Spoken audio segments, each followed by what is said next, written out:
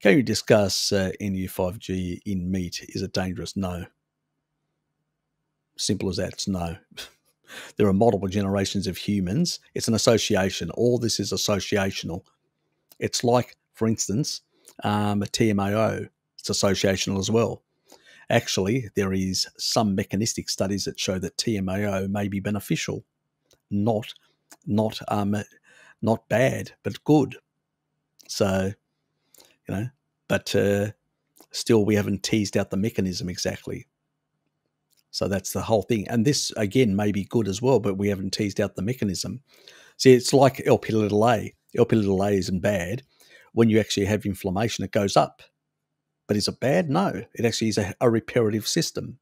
So what are you putting? If you're putting seed oils and other toxins down your throat and you're basically increasing the inflammation. But if you take a look when you eat meat, your C-reactive protein or your inflammatory markers go down. So how can this be dangerous? Just because this goes up, if you eat certain foods, certain things go up, but it doesn't mean it's dangerous. It's part of that food. It's just it's associational. So ignore it completely. It's based on associational data. 95% of all studies out there are junk. They're associational. They're based on food frequency questionnaires. So we ask people to fill out questionnaires. What did you eat, young little man or young little lady or old man? What did you eat in the last year or so? Can you please tell us what? And you fill out a whole lot of questionnaires, which are not even complete questionnaires. They don't cover everything. So I'll give you an example in the blue zones, like in Greece and Ikaria, where people consume a lot of animal foods. They, in the questionnaire, only had one entry for meat, and that was for meat. And when it translates into Greek, kareas, which means meat, actually means only beef in Greek. Well, on islands, there's no cattle. There's only goats and sheep and stuff like that. Greeks call kareas meat. So when somebody says "Efais kareas," have you eaten meat? What they mean is, have you eaten beef? When otherwise we identify the other meats as in their own names. So it's a cultural thing, but that's how culturally insensitive these food questionnaires are, that they miss these things. They didn't even have dairy, an entry for dairy. So, and these are pastoralists, people that actually have, feta cheese and all sorts of things. And they didn't even have an entry for that. Here they were asking them, what do you eat? And they didn't even have in their questionnaire an entry for dairy. How crazy is that? But that's the problem with these food frequency questionnaires. And that's what they base. And then they do what is called adjustments to the data, because they're adjusting for age and they're adjusting for all these other factors. So what they're doing is they're fabricating. They're altering the actual evidence that it's like a physicist measures a pulsar and says, I'm going to adjust the information that I got from that pulsar. And then another physicist says, I'm going to adjust also that information that I got from from the same pulsar. When you compare the two, they don't match. That is why more than 95% of all research cannot be replicated. And even the previous head of the New England Journal of Medicine, she resigned in disgust for that exact reason, that most of the science that is published in her magazine, well, she doesn't work for the magazine anymore, but at the time, that it was just junk science. 95% can't even be replicated. If you can't replicate something, it means it's not true. It's bullshit.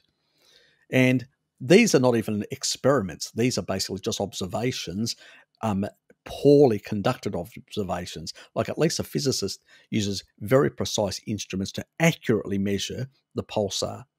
These people are just asking ignorant, everyday people that have got no idea about nutrition or anything just to fill out a questionnaire as best as they can work it out.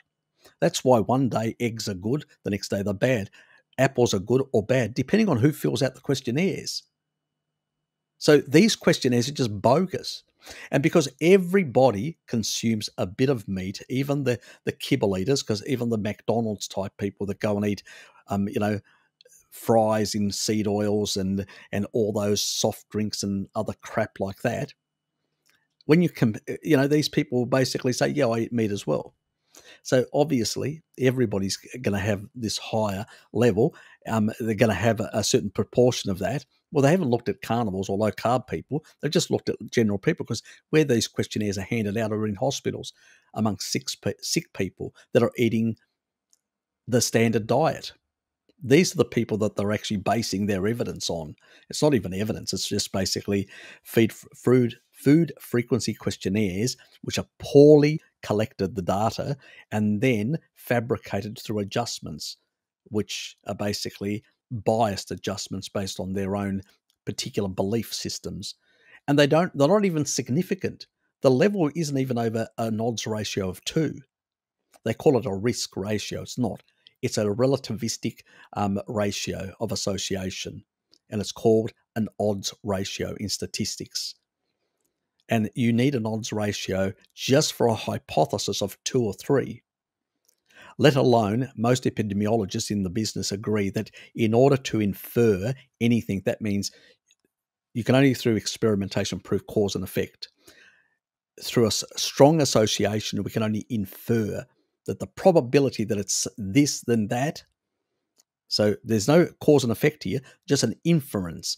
All this data is associational with poor, not even an inference. It's below 2. Even processed meat is some of the highest that I've actually seen is about 20 something percent, which is 1.2 something, which is irrelevant, in that regard. It's fairly irrelevant. So even for a hypothesis, it's too low. All the studies and all that. And that's why when we look at the neu5gc or the Tmao stuff, it's all very low, these odds ratios. So it's basically statistically noise. It's irrelevant. Where tobacco is in the thousands of percents, like from an odds ratio of 10 to 30. And even tobacco, I can show populations that have consumed tobacco live into old age. Even the woman that lived the oldest age to 122, she stopped smoking at 115 because her hands shook. This French woman said, my hands shook and it just was unsightly, so I had to stop it. And there's an odds ratio of 10 to 30. And these are 1 point something. Irrelevant. It's bullshit. It's what danger? It's not even a credible association. Even shark attacks and ice cream sales are more correlated and have a stronger statistical inference. It's nonsense. Absolutely nonsense, Kay. Absolutely crap. Nothing experimental. And when we do actually experiments, we see the complete opposite.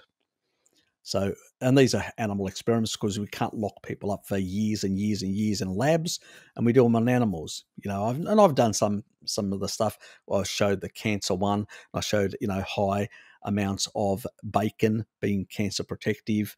Then I've done another one, and these are in rat studies. Then there's another one basically of if you do, will protein damage your kidneys? Harry Sopanos. You Google that, you'll find the video, and it's a video basically where I show up to 70% the rat was given, and the rat is an animal which is an omnivore. It's not even adapted to a large amount of animal foods. And here they were giving it massive amounts of casein, and the animal was fine. It was actually big muscular growth. It was much bigger and stronger than the other rats with bigger kidneys.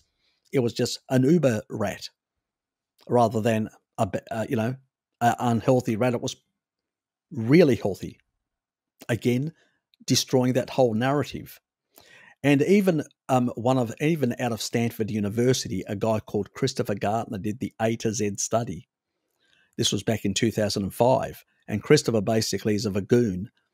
And he actually had to admit, if you go to the Stanford University site and do the Battle of the Diets, and it'll actually have Christopher explaining why his results of his randomized control study, this is where they actually told people, they randomized them and said, you're going to do this study, this diet, that diet, and all that Ornish, the zone diet, the Learn diet, which is the nutritional diet, which is another low fat type diet, and basically the Atkins diet. And we're talking about the traditional Atkins diet, not the new Atkins diet that was actually developed at Duke University, which is more plant based.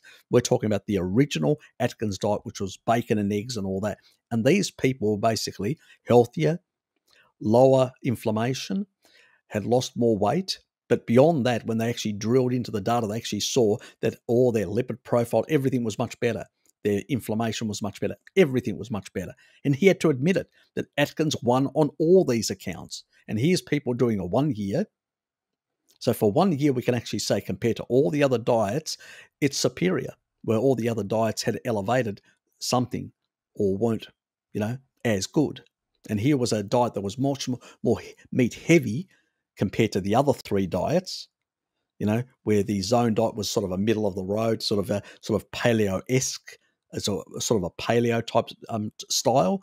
And the other ones were low fat ones, and they were both, Ornish. The vagoons out there are always arguing about how the Ornish diet and the Esselstyn diet reversed cardiovascular disease. Bullshit. He is a vagoon himself. He actually took a lot of flack, Christopher, and now he's gone back to doing some of his ridiculous studies that he used to do in the past, because he won't do these big randomized control studies because he doesn't like them, because he gets a lot of flack from the vagoon society out there whenever he does something like this. That was actually the only time he actually did some decent, research and independent research, which wasn't, where he put his ideology aside. Where before he was doing a whole lot of ideological stuff, he was doing garlic studies and all these other things to try and promote that these plant foods are much better for you. He was doing all those sort of studies. So just bullshit. A different day. And sick people in the hospital with all sorts of diseases being given questionnaires to fill out, mate. And just because I've been eating McDonald's and all that sort of shit, from there to extrapolate about healthy eating, it's a joke. It's a joke on us, on all of us. That's what it is. So completely ignore it, Kay.